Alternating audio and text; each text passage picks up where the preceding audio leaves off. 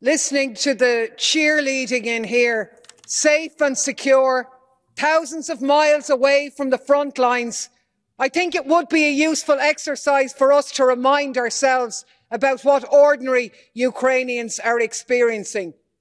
The Economist reports of forced recruitment across the country. Draftees with no experience or training are being sent to the front in what a UK minister calls First World War levels of attrition. Casualty figures are secret, but we know they're estimates of about 120,000. Battalion commanders tell the Washington Post of recruits fleeing positions en masse. Politico reports a crackdown on deserters. These are human beings, and there is a shameful lack of empathy for ordinary people in the war rhetoric in here. The debate is about keeping the weapons flowing to keep the war going.